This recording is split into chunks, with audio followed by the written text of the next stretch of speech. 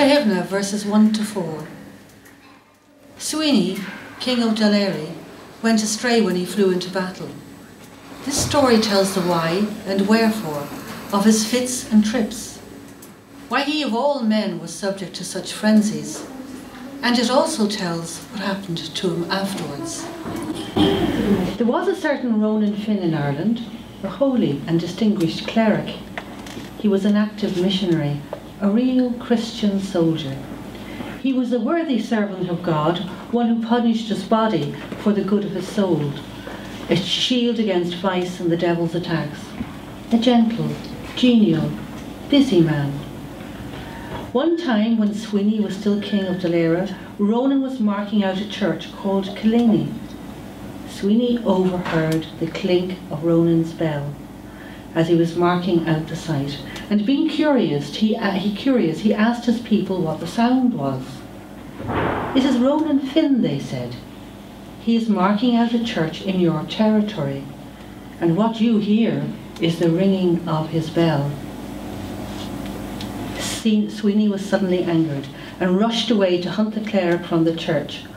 Oren, his wife, tried to hold him and snatched at the fringe of his crimson cloak, but the silver cloak fastener broke at the shoulder. She got the cloak all right, but Sweeney had bolted, stark naked, and a short time later landed with Ronan. He found the cleric glorifying the King of heaven and earth in full voice in front of his psalter, its beautiful illuminated book. Sweeney grabbed the book and flung it into the depths of the cold lake nearby. There it sank without trace. Then he took hold of Ronan and was dragging him out of the church when he heard a cry of alarm. The call came from a servant of Clongall, summoning Sweeney to battle at Moira. Sweeney went off directly with the servant, leaving the cleric distressed at the loss of his psalter and smarting from such contempt and abuse.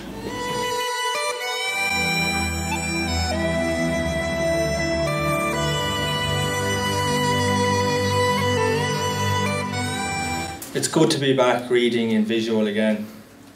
The Co-op has enjoyed preparing its response to Sean Lynch's exhibition For the Birds. The art reimagines the famous Bullahivna myth of which Darina has read opening verse. The story of Bullahivna goes that Sweeney, an Ulster king of the 6th century, is cursed by Saint Ronan, who is establishing Christianity in Sweeney's kingdom. The curse bestowed on Sweeney is madness.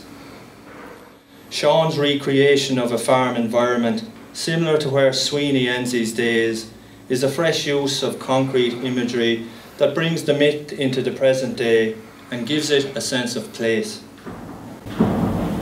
T.S. Eliot, Flann O'Brien, Seamus Heaney, W.D. Snodgrass and Paula Meehan are other writers that have responded to Bullahivna. For the first half of our presentation, the Co-op, through their writing, explores Sweeney, the natural world he comes from, his conflict between paganism and Christianity, and of course, his unavoidable madness depicted by the green-eyed sculpture in Sean's exhibition.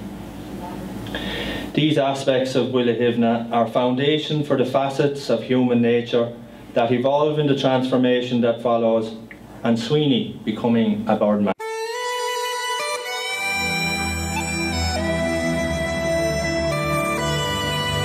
Sweeney. I could tell you a story of mad Sweeney who took to the trees, flapping wildly, ignored by Oren, his wife. She understood no longer his language, his whinging, a birdman speaking in tongues. I know what he felt, what it means to keep company with wild stags in Killarney, Cooley, the Burren. I see you in every linnet, red butterfly, green nettle, a king of dark ditches, empty roads. You ignore my cries.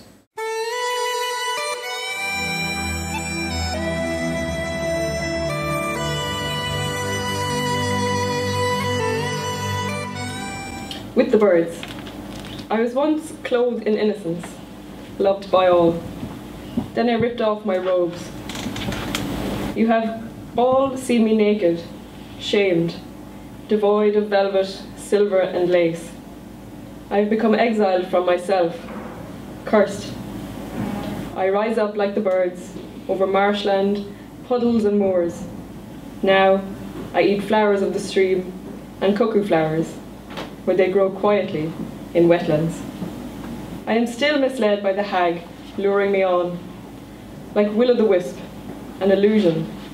Until I am lost, I cry with the birds.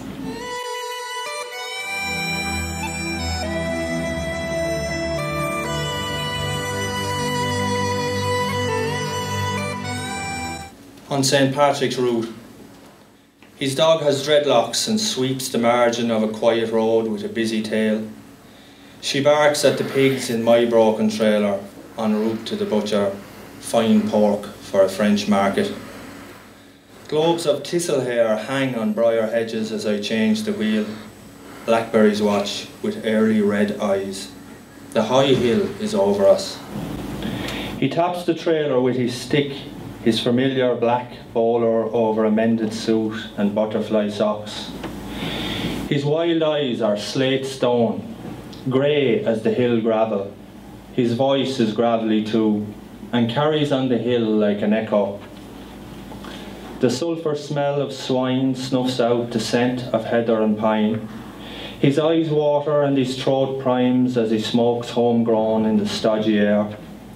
St. Patrick's carriage broke here, man, under the highest hill in Leinster. Better be New Age than an a la carte Christian on this route. His stray smoke grew the high hill a chieftain over me. Its north slope shaded small farms from long sun. In exile with the swine, his rant has a feeling of preserving gloom for travellers on Patrick's route. The hill is gloomy too. Rain comes from there, building on the briar over me, delicately forming spherical beads on the flat space between the thorns. But the briar is slight and the beads prime to bomb the canopies underside and the weed he's smoking. A shimmering crash returns the spheres to liquid. The briar that trapped the rain has set it free. The weed is extinguished, but its effect lingers like the weather that plays on my mind. A meadow down in the high field. The hay will be sogging. My clothes are sogging. It pulls on my humour and I sulk.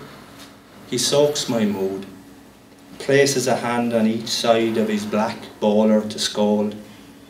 Do you pray for hay weather in the high field? New Age travellers don't pray.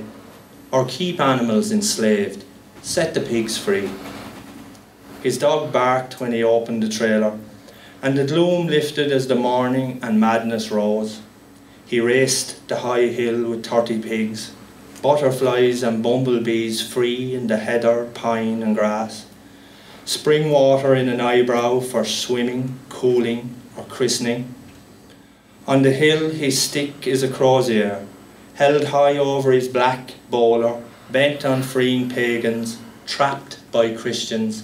He shouts, "Hey man, I can see your high field. It's in my trip. The hill is your ancestor. Your father is a Christian. I sowed 4 cannabis plants in your corn." He climbs into a tree and sheds his suit, wearing only his black bowler, crozier and butterfly socks. The sight of 30 acolytes finding freedom on his altar suits him. His wild eyes become patient as time, watching for the next broken traveller, waiting for Christians to convert.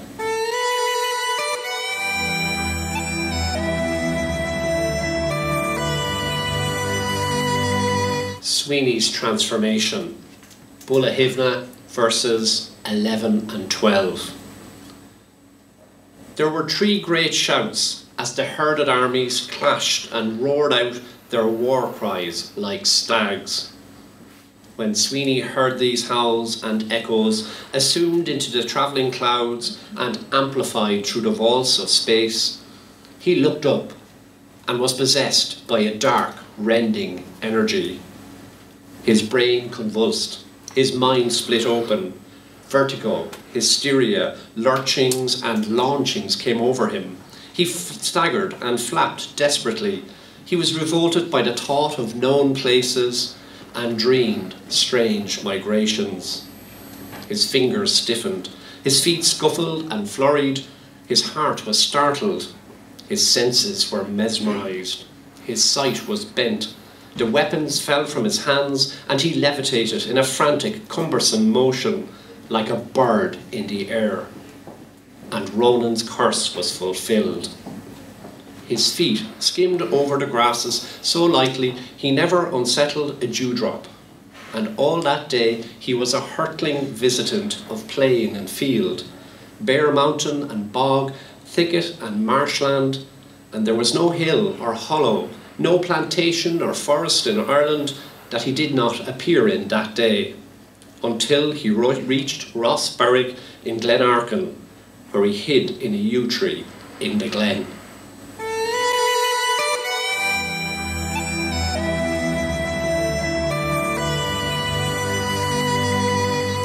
Sweeney's despair.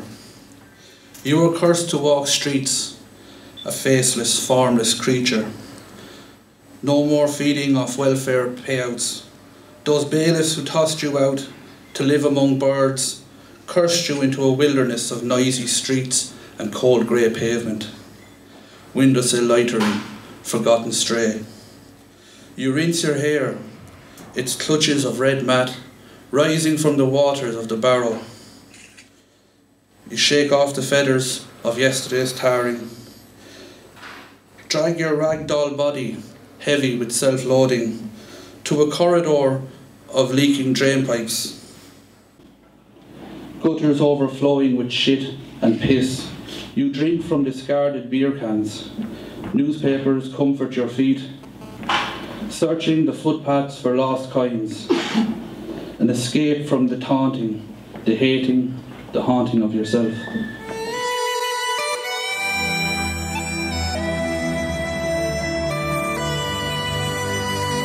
This is my own story called A Waltz and a Two-Step.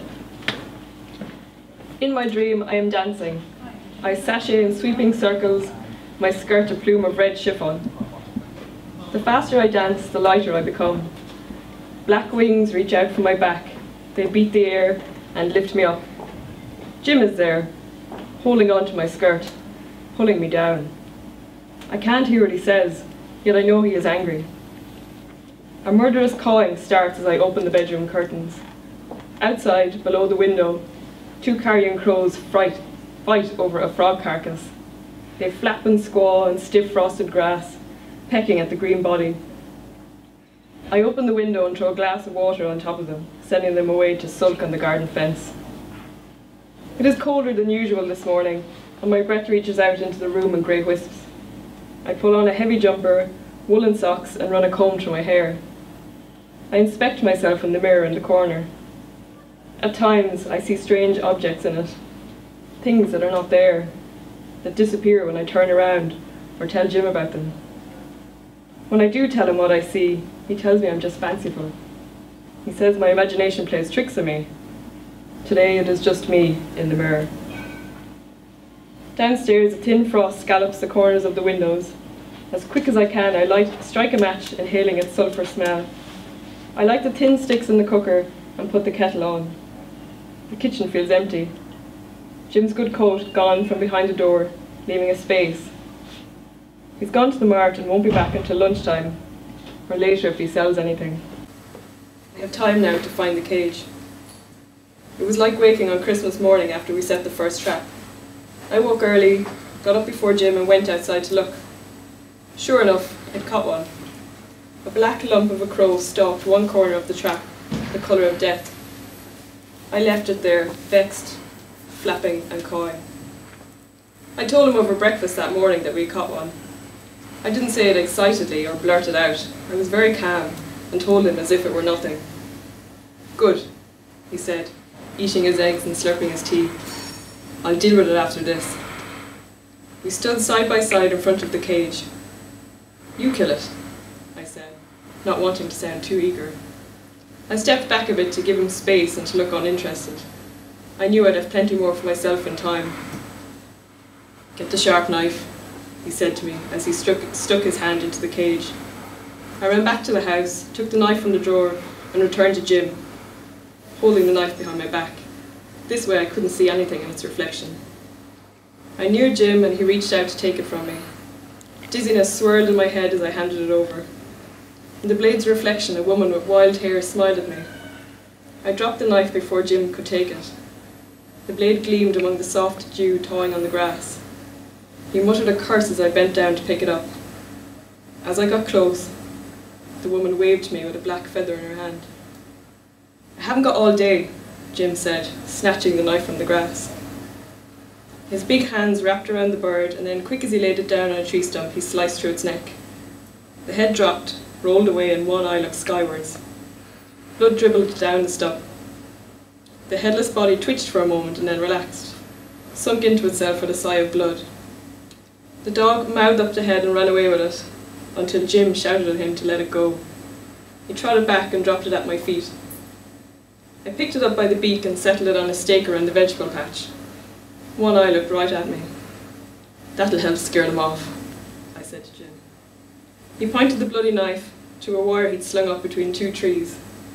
"Hang up the body, on the wire," he said, as he picked a handful of grass and wiped the blade in, and laid it down next to the body. He left me to clean it up, saying, "Those cows won't milk themselves," walking away down the garden to the yard gate under the Black Stairs Mountains. "I'll be in for lunch. Don't forget now," he called back to me. I nodded and blushed. I waited until he was out of sight and then stroked the black feathered body. It was still warm. That was the first one. I always have them done for him now. I tell him he has enough to be doing with the potatoes to weed, the sheep to move, on top of the milking. There aren't enough daylight hours for it all. If I am better able to help him, maybe we'll have more time for other things. We might even go dancing. The kitchen is warming up, the kettle comes to the boil. I spin around the kitchen floor, holding my arms out, pretending I'm dancing with a handsome man. I look into his eyes and smile. We are the envy of the ballroom. The spout whistles, the clock strikes the hour and I drop my arms and get on with my work. At one end of the washing line, another crow hangs. I can just about reach it. I stand on my tiptoes, caressing the feathers with the tips of my fingers, careful to avoid the broken neck. The body is cold yet soft. His primaries point down towards the ground and I slide a finger under a wing and pull it down. I hold the feather tight and tug. It comes out with a satisfying release. I trail it along my bare forearm, the black barbs wrinkle and smooth as I brush. I pull at another and it too separates cleanly. This one is smaller and softer. I trace it along my cheek, feeling a tickle on my ear. I used to feel light and dizzy when kissed behind the ear. It knocked the breath out of me. The risk was worth the disapproving stares in the dance hall. I used to float home tingling. I put the crow feathers into my pocket, careful not to bend them, and finish hanging the washing. I know Jim cannot have moved the trap far. Sometimes he forgets to do it. He talks of not needing to trap any more birds. They're getting the message, he says. I told him how I saw him pulling out onions only the day before, and that we did indeed need to keep the blackguards in check. I hunt around for it with chickens picking at the grass behind me. I find the trap and open the cover and place a potato skin inside. I sit back behind a small apple tree, open my book, and lay the sharp knife beside me. I don't have to wait long, only a couple of pages. Flapping wings alert me to another trapped bird. This time I've caught a horrible old magpie. Just like Jim did, I carefully open the door and lower in my hand. A beak darts at my fingers. I grab it with all my might and I scream at the bird. His leg catches in the wires, I pull him out and I have to untangle it. He's too big to hold in one hand, so I kneel on him and bring the knife down. Jim usually comes in for dinner at 1 o'clock, on the dot. Dinner at 1, tea is at 6, and news is at 9. I try hard to be ready.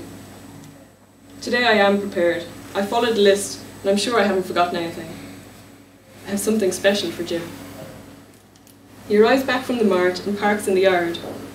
He takes off his cap as he comes in the kitchen door. I tell him to sit down and rest himself. I've made him a treat. I take a warm pie from the oven and sit it on the table. Steam spills out as I cut in, and Jim licks his lips. "How is the mart?" I ask. "A good day," he says. "Sold 5. He takes a bite and tells me the pie is the best thing he's eaten in ages. He is pleased with himself, and with a full belly, I know he'll be in good form for the day. As I set the salt down on the table, he catches my wrist. His hand looks dark against my pale skin. He traces a rough finger along the inside of my palm. I stand a moment and let his hand wander up and down my arm. "Close your eyes," I tell him. He sits up and puckers his lips, waiting for a kiss. I take a feather from my pocket and very gently touch his neck. His shoulders hunch up in pleasure as I run the feather behind his ear. He shivers. "Your hands are the softest," he says, reaching up to take mine. "How are they so soft?" He asks. "Do that again." This time I take the sharp knife from my other pocket and I draw the tip of the blade along his neck. I think about asking him to take me dancing. Haven't I earned it with all the work I do? It takes him a moment to realise what is touching him. I push it into his stubble skin and tell him to stand up. I tell him he'll dance me around the kitchen like we used to. He nods and puts his hand around my waist. I lay the knife down on the table and wink at the woman smiling in the blade. I hum a waltz and then a two-step. He holds me gingerly. I am like a little bird in his arms, so light and nimble. We glide around the lino floor until it gets dark.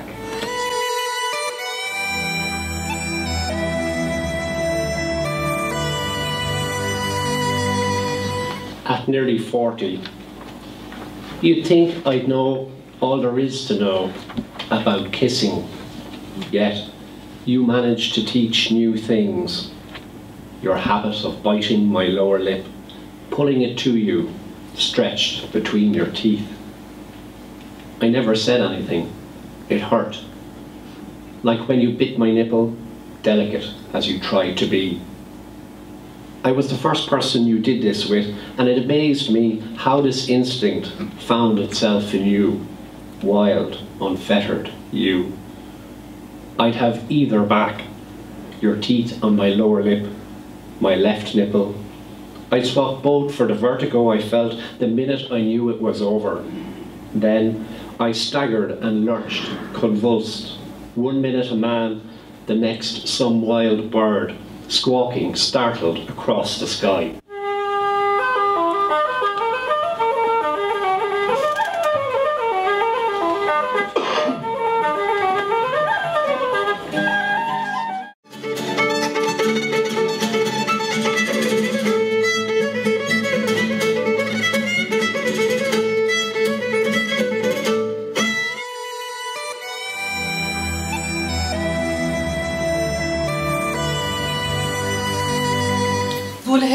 Verse 32.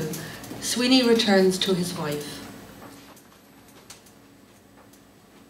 Restless as wing beats of memory, I hover above you, and your bed still warm from your lover. Remember when you played the promise game with me? Sun and moon would have died if ever you had lost your Sweeney. But you have broken trust, unmade it like a bed. Not mine in the dawn frost, but yours that he invaded. Welcome here, my crazy Jouth, my first and last and favourite. I am easy now, and yet I wasted at the cruel news of you being beasted. There is more welcome for the prince who preens for you and struts to those amorous banquets where Sweeney feasted once. All the same, I would prefer a hollow tree and Sweeney bear, that sweetest game we used to play, to banqueting with him today. I tell you, Sweeney, if I were given the pick of all in earth and Ireland, I'd rather go with you, live sinless and sup up water and watercress. But cold and hard as stone lies Sweeney's path, through the beds of Teach Dolmen. There I go to earth, in panic, starved and bare, a rickle of skin and bones. I am yours no longer, and you are another man's. My poor, tormented lunatic. When I see you like this, it makes me sick. Your cheek gone pale, your skin all scars, ripped and scored by thorns and briars. And yet I hold no grudge, my gentle one. Christ ordained my bondage and exhaustion. I wish we could fly away together, be rolling stones, birds of a feather. I'd swoop to pleasure you at night, and huddle close on the roost at night.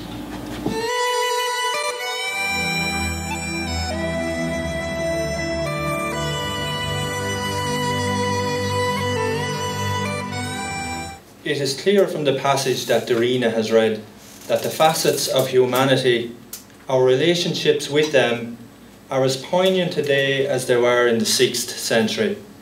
Love, forgiveness, compassion, coupled with the madness that plagues Sweeney, is explored through co-op writing as the transformation continues in Bullahivna. Sweeney searches for salvation, eventually accepting the kindness of Bishop Mauling toward the end of his days.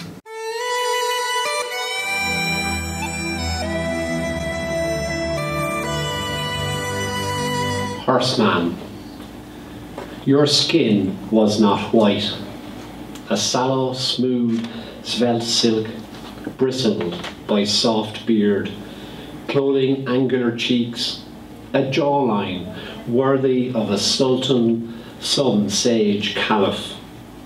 I remember the day we stopped in the corner shop for tobacco, and the lady, hurried and impatient, stalled before this dark skin, chestnut eyes, haughtily clipping out the price of tobacco, and you handed her coins, precisely totted up, every cent accounted for.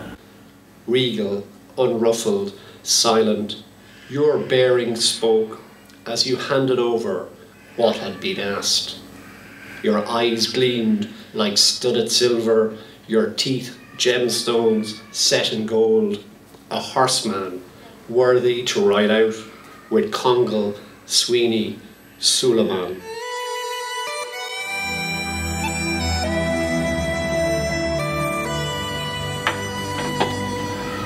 Sweeney's legend. At times, spinning me into madness, filling my head with him, Sweeney's legend tormented me. A reminder that he too wandered from place to place, disconnected, banished, looking for a break from the stone pillow, a soft place to shelter, safe enough to envision home, his children, his loves. He found doorways, cars and containers, covered himself with sleeping bag, and newspapers heralding the end of the tiger's roar.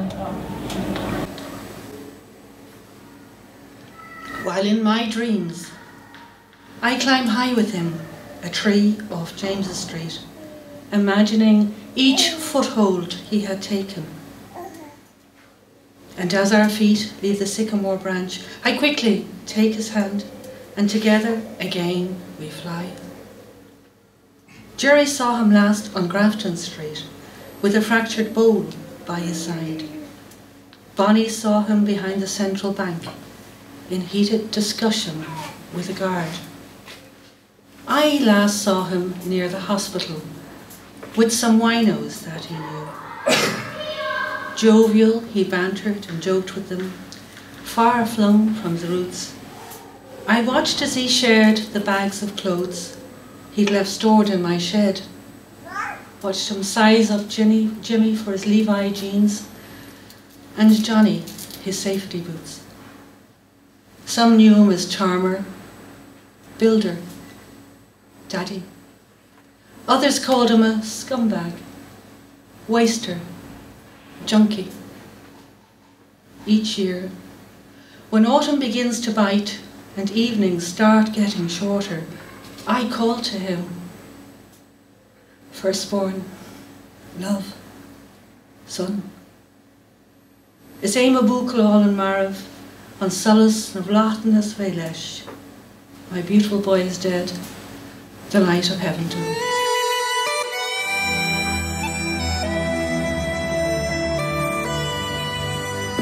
An archer's tale.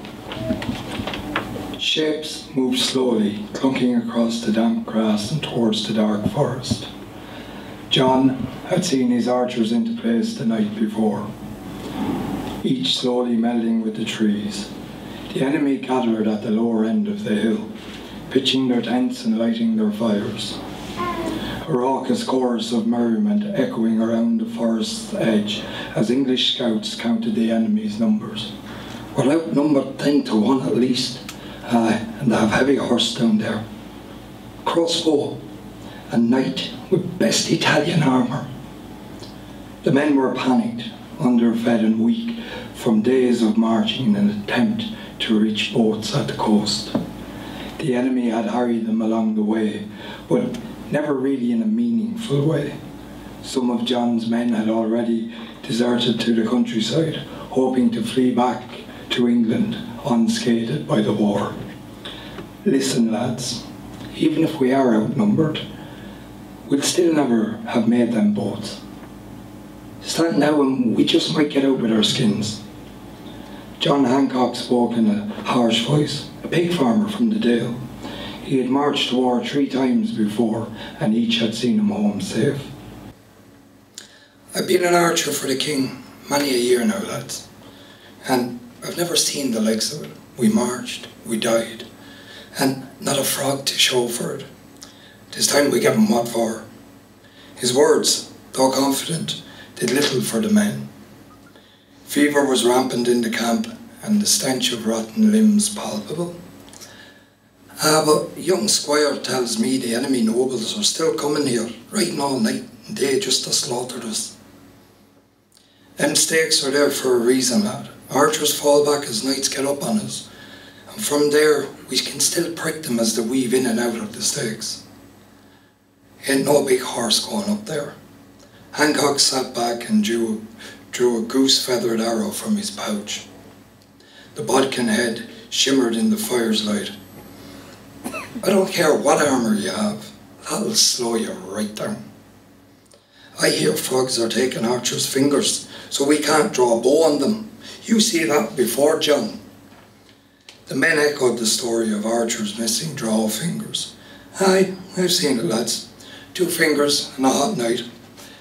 Best not be taken by them. Draw your blade and fight. Die if you must. But don't let them have your fingers. God will see to you. God sees to his own monk, and I ain't seen him on a battlefield. Take you and your God-fearing shite over yonder to frogs. I reckon they'll need it more than us come dawn. John Hancock, you know he walks with you, has done all this time, allowed you to be wicked in his name. And he still has your forgiveness. Begone, monk, or I'll take my wicked ways to your neck. This is your last night, John. Enjoy it, for tomorrow the Lord sends you to hell. Aye, and I'll see you there, monk. It'll be my bare arse that greets you on the way in. It'll be covering a young comely maid.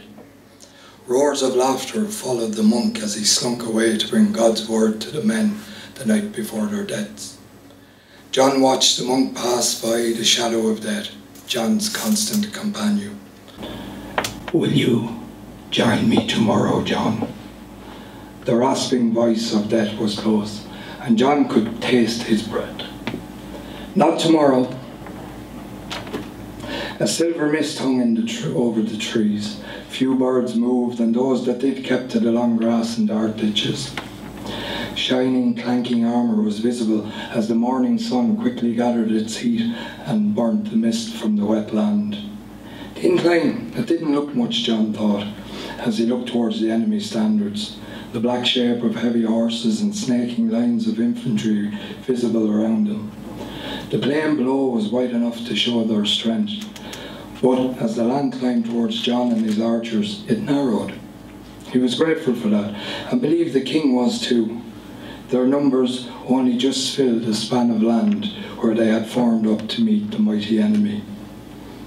The king's guard stood behind John's archers, and then the supply wagons. Retreat, they were told. It's not an option. The nobles were safe, as they'd be captured and ransomed back to their families, but the common man had no such luxury. If they were captured, it meant certain death. Hancock stood with the other archers, watching the army below.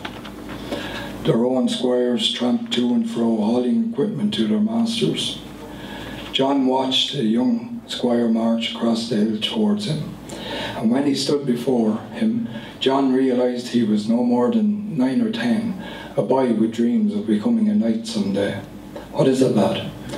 "My lord requests that your archers lead the opening volley on his flag." "Do you hear that, lads? We get first crack at a whip on them." Whoops and hollers erupted behind him. The squire nodded as John began placing arrows in the ground, each shaft straight and tipped with cold steel bodkins. The goose feathers for flight had become a tax on the common man at home, their Sundays filled with bowmanship. Times were hard, but the spoils of the few battles they had on this campaign were better than any John could remember. John thought of asking for a bit more land and buying a few more pigs for his wife and sons. It'd be good to have full bellies this winter, and the crow he could peck at someone else's door.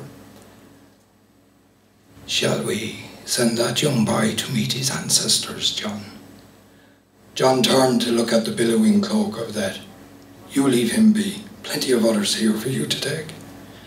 "Are we feeling weak, John?" John smiled and continued his work. "I am not weak, friend. As we always say, 'tis a lovely day to meet thy Maker." John checked his short archer's sword was loose in the scabbard. The string on his bow taut, ready to take life. He allowed his fingers to slip beneath his hat and felt the second string. It too was waxed and ready. "I will take many souls today, John. The young, the old, the weak, the sick, perhaps even your king." John looked at the men on either side of him, some as young as the squire, others as old and battle-weary as himself, and some older yet. Before the sun was high in the sky, he knew the ground around him would be dark with blood, and the crow, he would begin to grow fat on the dead. Age, John, it catches up on us all, and then we travel to eternal darkness. John stretched out his arms and rounded his neck, taking away the stiffness. Death was coming, he knew, but not today. We travelled to feast with our ancestors, to the halls of the great befores, where they feast night and day. Stories, John. There is nothing beyond death. The worm will enter your body and decay will follow. We bring that to you. We deliver pestilence, famine, war, and death. And these great feasts are served with our hands, and therefore those who work in toil shall be rewarded with maggots and decay, John. There is no great hall, no great feast, and the ancestors of bygone days are piles of dust that blow across plains. Stories, John, to help you sleep at night. There is no deliverance, no glorious kingdom, no rewards for those who reap, sow, and toil. Just decay. John smiled as another volley of arrows peppered the ground among the advancing enemy. Horses screeched in terror as riders were thrown and trampled. 6,000 arrows darkened the skies as the enemy beat their advance. The sun was high and the ground sodden and dark with blood and sweat. First advance, the enemy had sent churned the ground to a cesspit of piss, muck and blood. John's men were launching 10 arrows a minute, and 6,000 archers were hard at work to slow the advance. Some were unlucky, and crossbow bolts found marks among his men, but each fallen man was replaced by more fodder.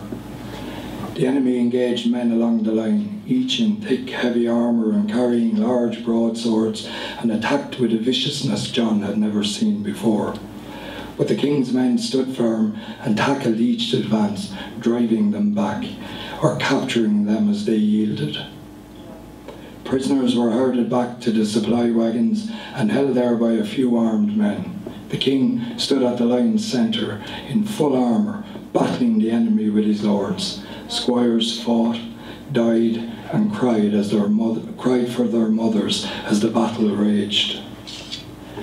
John's brow was heavy with sweat, and his arms tired from the constant knock, draw, and loose. With each volley he watched the pale horse reap the souls of the fallen, Death's hands gathering them to him. John watched as his arrows fell upon the helpless around the pale rider, and with each kill, Death whispered, "Perhaps yours is to serve me, John, a harbinger of my will." Water butts flew along the line, and as John paused for refreshment, he saw the young squire, eyes wide and throat slit by a crossbow bolt. A crow picked at the young boy's wound, savouring the warm flesh. John drew an arrow and took the crow before grabbing the boy and dragging him behind his men. The clash of steel and of bodkins faded as John cradled the squire. The battle died around him, falling to silence as he rocked the young boy in his arms. The men still followed the order: knock, draw, loose. The sky overhead black with the shafts of an army. "Get into the baggage train and get him back in line, Hancock," passing man at arms bellowed. Without thinking, John stood and slowly walked back through the lines of fighting men. Tears streaked his face as he laid the squire on the burgeoning pile of bodies. John looked at the enemy prisoners, hands tied, legs bound, and only a few men guarding them. The pommel of his short sword brought no comfort. Looking around, he saw death everywhere, his black cloak gathering souls as it swept through the dying. John slumped to the ground and stared, the world turning black around him. A cold breath touched his ear. "I am still here, John, waiting, biding my time for you. Will you not join me today?" "No, not today. You've already taken enough. Leave me." John turned to look at the body of the young boy, blood-stained and pale. "Why?" "Because it is what the world turns upon, John. Death, misery, decay, hardship. We reap those who sow the least and allow those who suffer to endure." John pulled himself to his feet and looked around. Gold wagons, food carts, lords, nobles and the scum of his homeland. Reap what we sow. His feet dragged him towards the rear of the baggage area and into the trees beyond. Looking back, he could see Death watching him, his cloak billowing in the breeze. Death smiled at John as their eyes met. "Serve me, John. Reap for me." Turning his back, John melded with the trees. His time with war was done.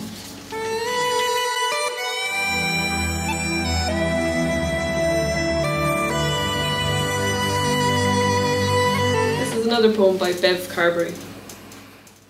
Heart with One Purpose. To see hearts with one purpose is enchanting, even to a stone, as life lived without love can turn a heart to a stone. The stone lies still, turned to the sky, recording everything. I love the sky. Even the howls and echoes of war are assumed into the travelling clouds. They sometimes darken and gather over people and land, causing cursing and sadness, as even the birds flock and fly away. I look to the clouds. You can see trees, animals, people, turning to the birds. Once, at the crossroads of spring, I saw the clouds and sky join with one purpose. Colour, movement, shapes, combined to perform the most exquisite opera, and this land became enchanted with its own verse and music.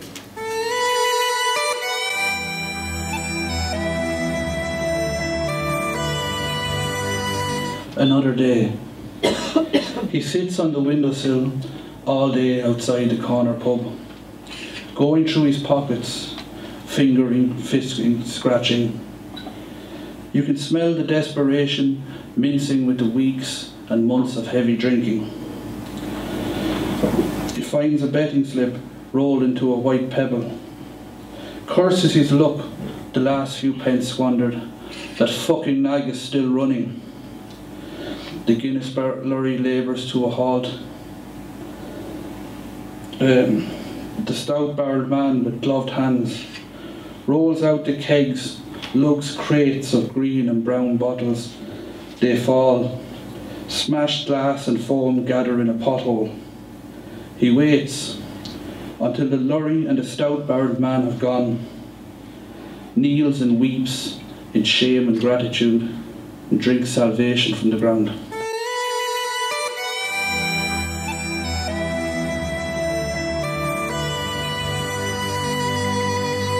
Sweeney pursued by the five heads, verses 64 and 65. God answered Ronan's prayer. When Sweeney was out on the uplands of the Fuse, he halted, stock still. A strange apparition rose before him at midnight. Bleeding, headless torsos and disembodied heads, five scraggy, goat-bearded heads, screamed and bounced this way and that over the road. When he got among them, they were talking to each other. "He's a madman," said the first head. "A madman from Ulster," said the second. "Follow him well," said the third. "May the pursuit belongs to the fourth, until he reaches the sea," said the fifth. They rose in a flock coming for him, but he soared away in front, skimming from thicket to thicket, and no matter how wide the glen that opened before him, he bounded from edge to edge, from the top of one hill to the top of the next. The heads were pursuing him, lolling and baying, snapping and yelping, whining and squealing. They nosed at his calves and his thighs, they breathed on his shoulder, they nuzzled the back of his neck, they went bumping off tree trunks and rock face, they spouted and plunged like a waterfall, until he gave them the slip and escaped in a swirling tongue of cloud. He had lost them, goat head and dog head and a whole terrifying pack. But his previous wandering and flying were nothing compared with what he suffered now. For he was started into a fit which lasted 6 weeks, until he perched one night in the top of a tree on the summit of Slieve Enoch. In the morning he began lamenting.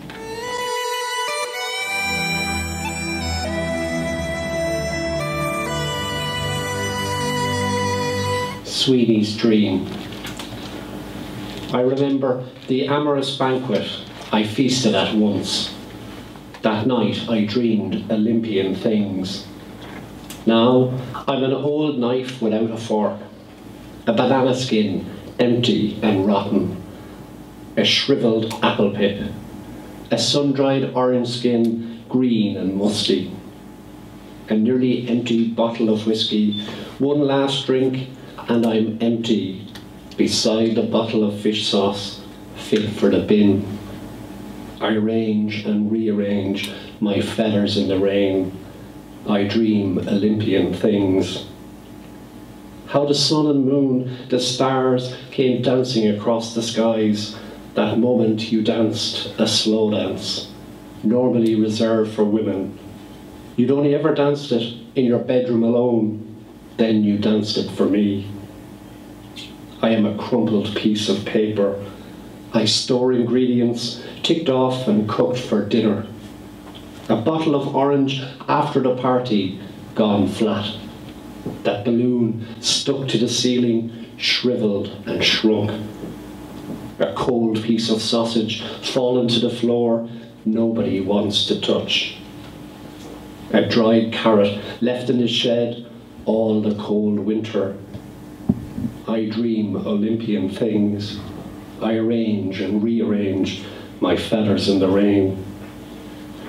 Like an old blanket in an age of duvets, you tossed me aside for another. The cosmic wizard has lost his wand, and no one can make it right. I dream Olympian things, arranging and rearranging my feathers in the rain. I remember that amorous banquet I feasted at once. That night I dreamed Olympian things.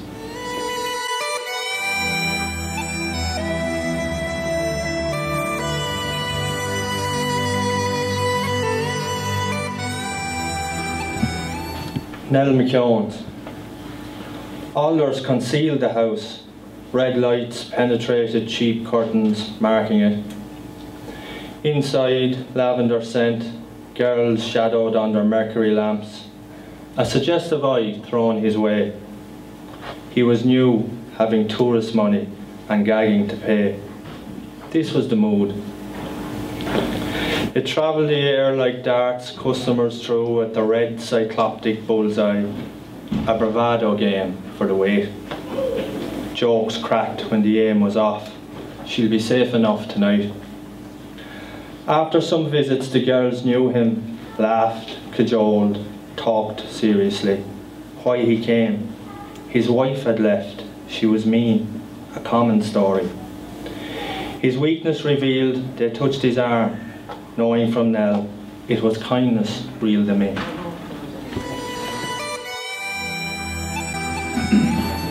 Tripping. I walk, hide myself beneath a hoodie. I found discarded in Penny's car park. Tonight I have no home. No key left out for an adolescent junkie flying. I kick an empty coffee cup up Tullow Street. Forgotten, thrown away. It is crushed beneath my feet and is reborn, a phoenix. In bursts of green, yellow, red. I see Jesus huddled in a bus shelter. His beard is feathers. He waves a one-way ticket to St. Mullins. Smokes a joint as I trip past the pull-down shades of sleeping buildings. Wade through the AM silence, searching for the Liberty Tree, for sanctuary, from twisted people, pulsing daylight, coming down. I would climb its iron limbs, perch like Sweeney, and wait for a saint to come and talk me down.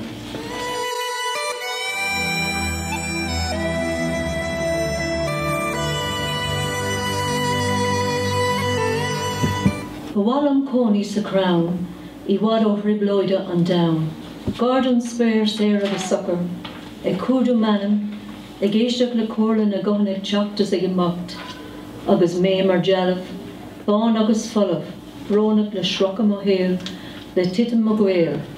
Time brishte ishte, Tome imas smiderini an urlar, meetin tricela, manum kyangalta. Fanlam a hivna, but watlam dollar ashter lat. I'd like to live in a tree, far from the troubles of the world, near the sky free and easy, to find myself, listen to the counsel of voices coming and going, and me a statue white and empty, sorrowing with the disintegration of my life, disintegration of family and relationships. I'm broken inside, I'm in bits on the floor, my mind upside down. My soul is tied. Wait for me, Sweeney. I'd like to go with you. All during the next year, the madman kept coming back to Mulling. One day he would go to Inishboffin in West Connacht, another day to lovely Assaroe. Some days he would view the clean lines of Slemish. Some days he would be shivering on the moorns, but whenever he went, every night he would be back for Vespers in St. Mullins. Mulling ordered his cook to leave aside some of each day's milking for Sweeney's supper. This cook's name was Murgle, and she was married to a swineherd of Mullings called Mungan. Anyhow, Sweeney's supper was like this. She would sink her heel to the ankle in the nearest cow dung and fill the hole to the brim with new milk.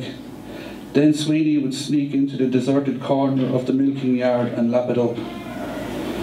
One night there was a row between Murgle and another woman, in the course of which the woman said, If you do not prefer your husband, it is a pity you cannot take up with some other man than the loony you have been meeting all year.